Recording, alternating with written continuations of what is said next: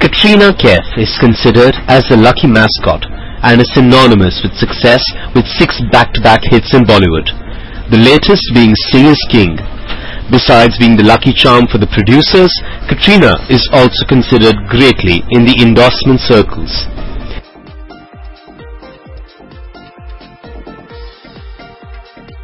Lately, she signed the most prestigious jewelry brand Nakshatra, endorsed by Aishwarya Rai Bachchan earlier, the campaign being called Goddess of Luck. Indeed, she has got the Midas touch. Katrina is on a roll.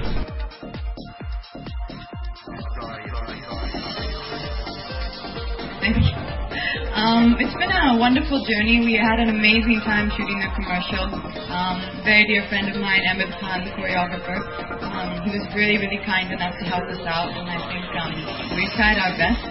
And it's been an amazing, campaign concept. As Sunita rightly said, I think what we've tried to do is tie in the elements of astrology, what diamonds, what gems symbolize. That is luck, happiness.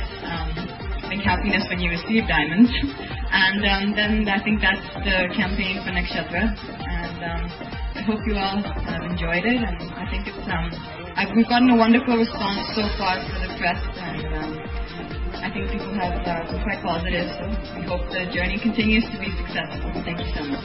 Every woman, most women, crave security, they crave stability, they crave longevity, and that's what a diamond symbolizes. A diamond is forever. You can pass it on to your next generation, and I think that is one of the reasons why diamonds are just so special for almost every woman, including myself. You know, excitement when you meet someone and they say, oh, you know, he or she can read hands or read faces, or, you know, as you say, calculate, birth dates and things. And you get very excited because I think everyone wants to know about the future. Everyone could wish they could look into their future and know what lies in store for them. So obviously I do have a certain amount of interest in it.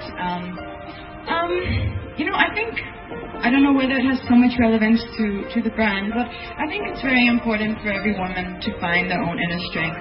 To find, especially in today's times, I think there's a lot of insecurity, there's a lot of fear, especially with the kind of incidents that have been happening in the last month. And I think it's very important to be concerned, to do everything we can to try and help the situation, but at the same time not to encourage panic. I think it's very important to try and find your center, whatever you may believe in, to pray. I think for me that has always been the most important thing in my life. That's all that I can really say. For me, whether it's a ring or a chain or an earring, I think every woman has something which they kind of prefer to wear every day. I generally tend to wear more things on my neck or my ears because I tend to fiddle with things on my hand and take them off and then lose them. It's for me, it has to be delicate. Jewelry has to be delicate. It has to be something which is feminine, which can enhance your personality but not overwhelm you, not look like the jewelry is louder than you. It should just be subtle, and it should be an enhancement rather than something which